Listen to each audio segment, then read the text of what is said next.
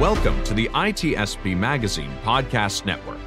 You are about to listen to the Cognition Podcast, a show about artificial intelligence and how it is transforming the world around us, with your biological, sentient, and mostly rational human host, Hutch. Knowledge is power, now more than ever.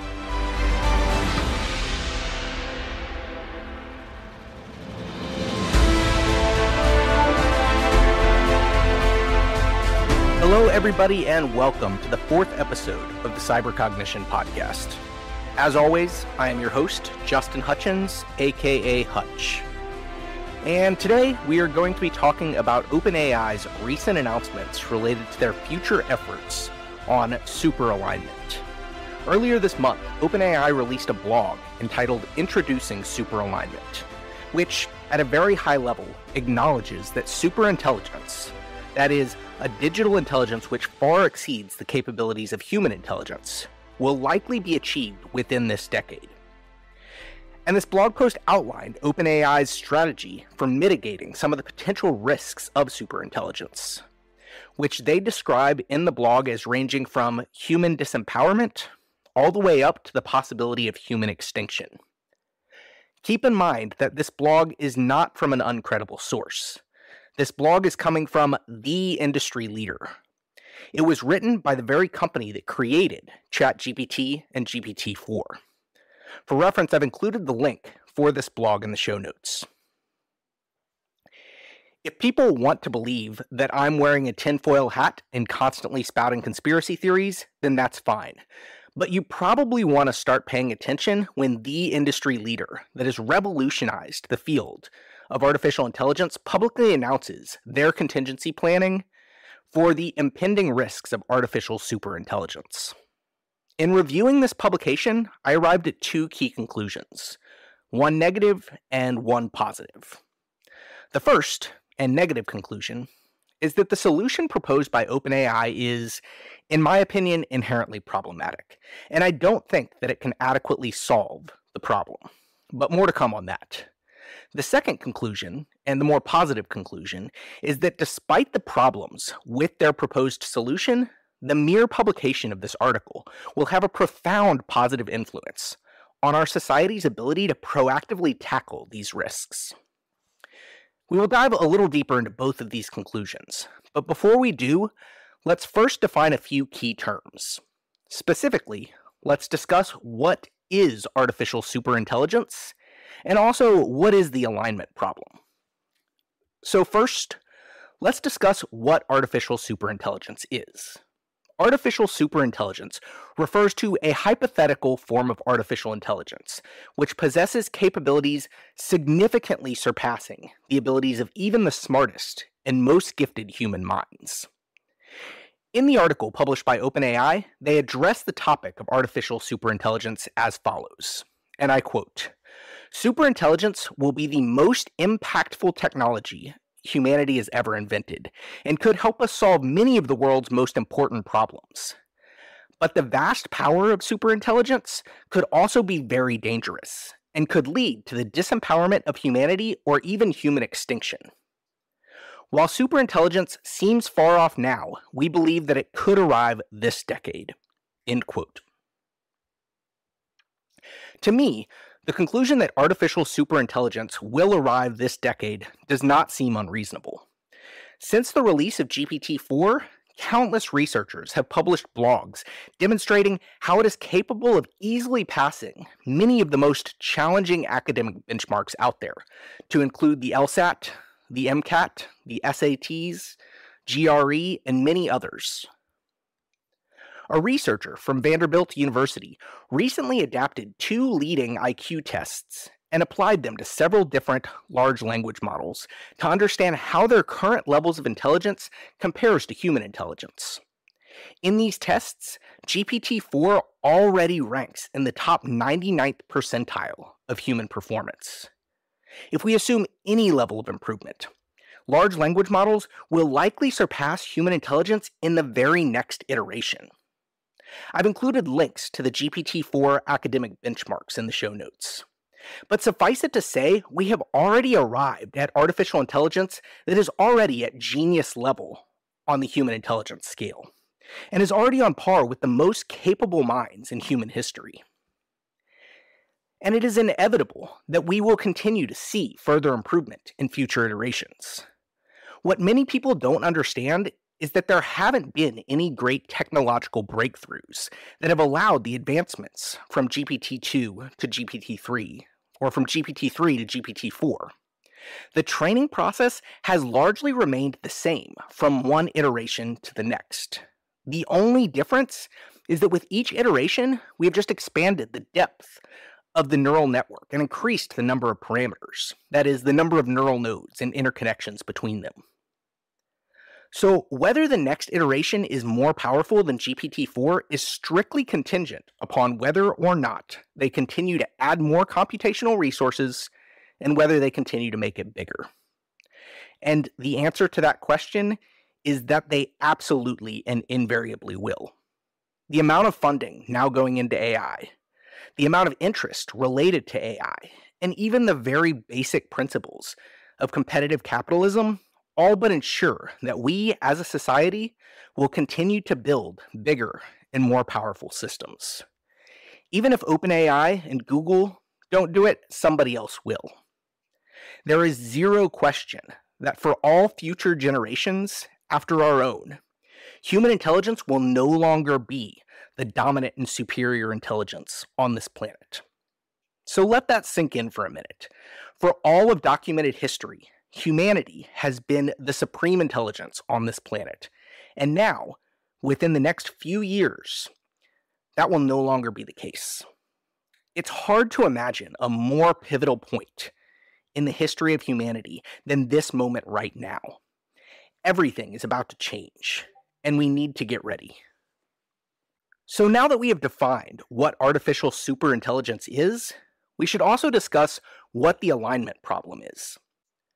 The alignment problem in artificial intelligence is the challenge of ensuring that AI systems' objectives and behavior align to human values and intentions to prevent undesired or potentially harmful outcomes. OpenAI's approach to alignment with its current models is a process called reinforcement learning with human feedback, or RLHF. OpenAI modifies the foundational language model with a reinforcement agent, which seeks to optimize human satisfaction with its output. To achieve this, the language model will be provided a single input and will then generate multiple different outputs. A human supervisor will then rank the outputs based on their alignment with human expectations. The problem is, this method of alignment will not work with superintelligence, because humans will no longer be intelligent enough to adequately understand the complex logical connections that the system is making and will therefore be unable to sufficiently guide its responses. In the Introducing Superalignment blog, OpenAI writes, and I quote, "How do we ensure AI systems much smarter than humans follow human intent? Currently, we don't have a solution for steering or controlling potentially superintelligent AI and preventing it from going rogue. Our current techniques for aligning AI, such as reinforcement learning from human feedback, rely on humans' ability to supervise AI. But humans won't be able to reliably supervise AI systems much smarter than us. And so our current alignment techniques will not scale to superintelligence. We need new scientific and technical breakthroughs." End quote. So to address this problem of superalignment, OpenAI proposed the following, and I quote, "Our goal is to build a roughly human-level automated alignment researcher. We will then use vast amounts of compute to scale our efforts and iteratively align superintelligence." End quote. For me, there are a couple immediate problems that come to mind related to this solution. First, if you build a, quote, roughly human-level automated alignment researcher, then it stands to reason that that alignment AI would, like humans, also lack the cognitive complexity to be able to sufficiently understand and align the output of the superintelligence. If the superintelligence is orders of magnitude more intelligent than humans, then it would also be orders of magnitude more intelligent than a roughly human-level automated alignment researcher. OpenAI does then state that they could use vast amounts of compute to scale their efforts. This could be interpreted in one of two ways. They could scale their efforts horizontally, as in having a whole fleet of approximately human-level AI aligners, or they could scale their efforts vertically, as in increasing the intelligence and the sophistication of the AI aligner by increasing its own scale, in the same way that we have continuously scaled the GPT models. The first possible interpretation of horizontal scaling still does not seem to solve the problem. It doesn't matter how many human-level intelligence AI aligners you make. If not a single one of them is intelligent enough to comprehend the output of the superintelligence, then they will not be able to adequately align it. But the second possible interpretation is even more problematic. If we continue to scale the size and complexity of the aligner to be able to adequately interpret the output of the superintelligence, then we will be thereby creating a second superintelligence. And that begs the obvious question of who or what will then align that second superintelligence with our human values. This solution to the problem is infeasible because it is infinitely regressive. For each superintelligence you create to align the former superintelligence, you will then need to have another superintelligence to align that one, and so on and so forth. In this way, you are never effectively solving the problem, but only shifting it to another system. In cosmological science, there is a historical anecdote of a flat Earth theory, which explains that a flat Earth might sit upon the back of a giant turtle. If asked what supports that giant turtle, the theory proposes it is another giant turtle, leading to the claim it's turtles all the way down.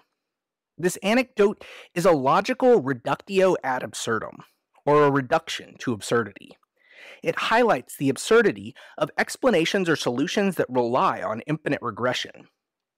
And if we attempt to solve the superintelligence alignment problem with another superintelligence, then our solution just becomes another problem.